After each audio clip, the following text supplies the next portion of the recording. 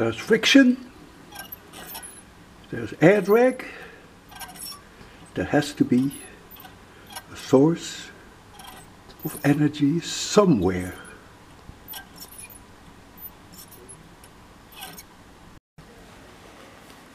Hello, hello, hello. Solutions to problem 102. To explain the perpetual motion of this coupled oscillator.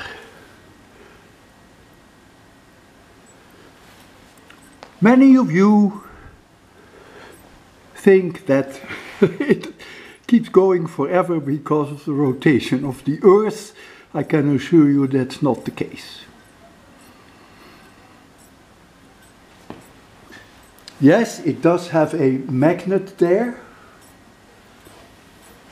but that's not the reason why it keeps going. There is no such thing as a motor that runs exclusively on magnets. You can buy them online, but those are fakes, just lies.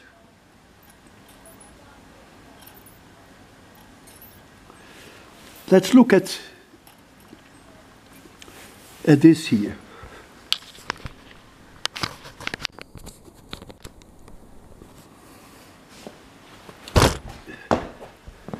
Okay. This ball here has a magnet inside. And these are 4 magnets that I can move.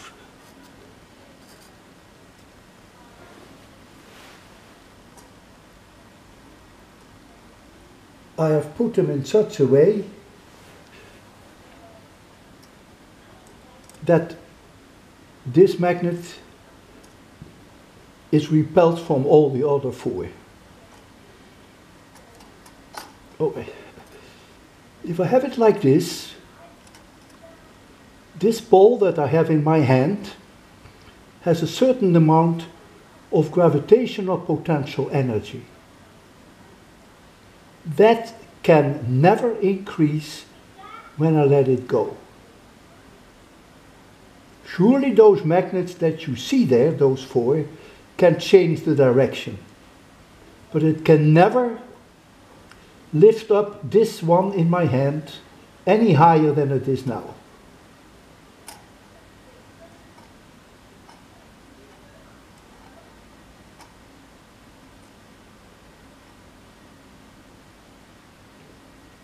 So they are now all 4 repelling.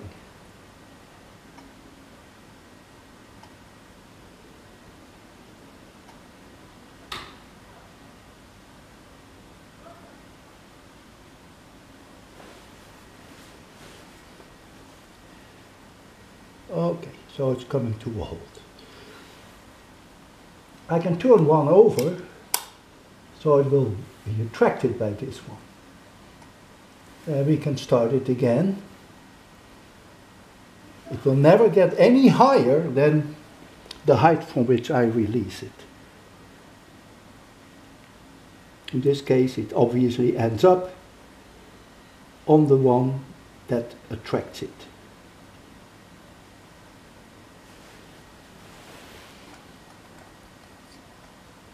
If I make here a double,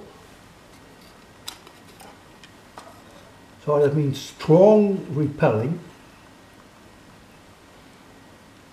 If I release it from this height, these 2 magnets will repel it. If they were able to swing it higher than I have it now, then you would have an infinite source of energy, because the second time that it comes back, it will swing it again higher, and again higher, and again higher. All right. So, turning back to our very interesting coupled pendulum.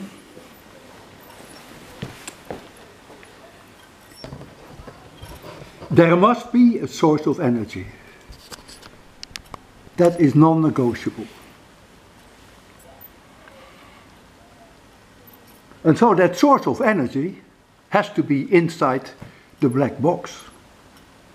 That cannot be just a magnet, because magnets can never change the energy of the system, as I just showed you with my other magnets.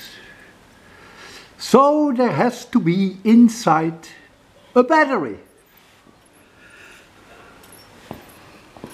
And the battery inside has a very clever circuit attached to it. And the circuits, you can try to design one for yourself, will push this one. When it passes this point, that circuit will produce a magnetic field that pushes this in this direction. And it only does it when it passes this point. And so every time that it passes this point, it's being pushed.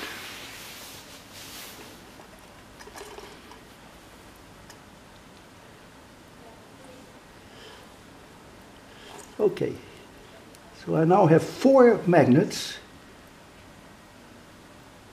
that push on that, right? Now watch it. Oh, wrong direction. Look at it. I do it now with this magnet in my hand. No, I still don't do it right.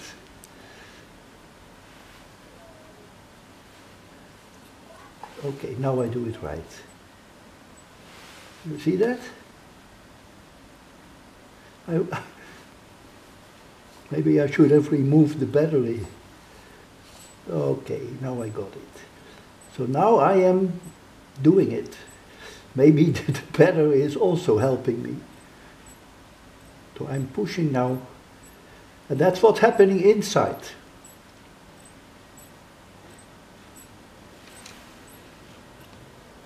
I will take this off.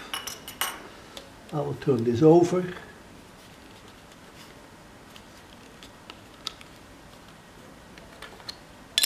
And there's your battery, a Duracell. It's a very clever circuit. There are other similar toys like that. I use some of them in my lectures. There is no such thing as perpetual motion. You need a source of energy. Magnets alone cannot do that. So you need a battery that drives a current, and the current will drive a magnetic field through Ampere's law. Have a nice day and take care. And of course we'll be friends. Let me put a few ones of those here again.